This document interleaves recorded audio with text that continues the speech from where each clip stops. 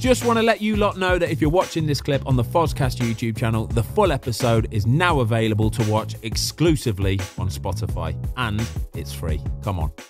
It was after Taxigate, actually. I don't know if anybody at home remembers when Pardew was manager of West Brom and we went off to Barcelona and there was a incident that happened with a taxi and a few players and all that kind of stuff. At one point I'm going to have to get the lads into a podcast. Been saying this for a couple of years. Well, a year now. Yeah, but I need players to retire, I think, before they can tell their side of the story. Because this is one of the best stories I've ever heard. Oh, this is for sure my favourite football story of all time. It's I've tried to get it out. It is world class. They're not having. Everybody's tight-lipped, man. And I need to get every single member of that Barcelona Taxigate and everybody go through it. All right, we'll do it one day. So anyway, right. So it was the week literally after Barcelona. We'd just come back. The players that had got in trouble. Everybody knew who the players were that had got in trouble. Anyway, Johnny Evans was the only one really who was starting week in, week out of the lads that got in trouble, basically.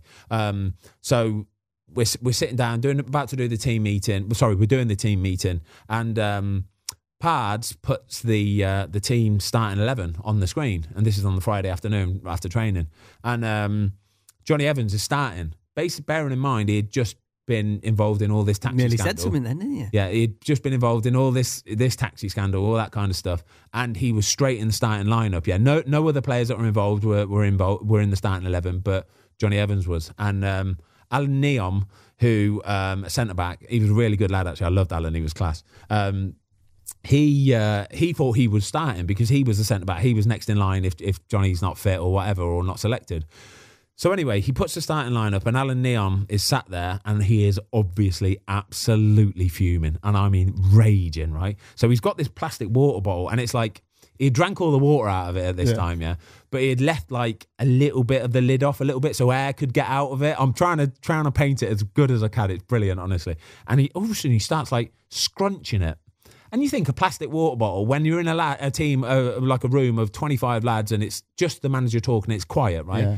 He's scrunching, and he's really scrunching now, right? And everybody's looking, going, "What's he doing? Like, what's happening here?" Like scrunching to the point where eventually Alan Pardew has to turn around and go, "All right, Alan," and Alan went, and he just keeps scrunching, and everybody's like, "Oh, he's going to say something. He's going to explode here. He's got to explode here," and he went, "No," and Alan went, "Okay, well, what's your problem?" And he went, "You're a shit guy, and you're a shit manager."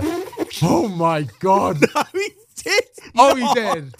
Oh, he did. Said you're a shit guy. You're a shit guy, and you're a shit manager, right? What a line! And every one of us is just going, "Oh my God, this is incredible! This is incredible!" And Pars just didn't know what to do. Pars was just like, I don't know what to do with this. You're a shit guy. I don't know what to do with this. Yeah. So I think Alan's just got up and gone out, and the meeting's kind of just been like, right, we'll do this later, lads, or something. Mate, it was ridiculous. Every one of us is just like, oh my And then God. did the WhatsApp group blow up after that? Oh, mate, we're straight back in the changing rooms and everybody's just going, what on earth has just gone on? This is ridiculous. Alan Neil, the WhatsApp group has been renamed Shit Guy. Oh, it was outrageous, honestly. But we class. We need to get the Taxigate crew on and do a podcast of it, and everybody tell their side of the story. That's unbelievable.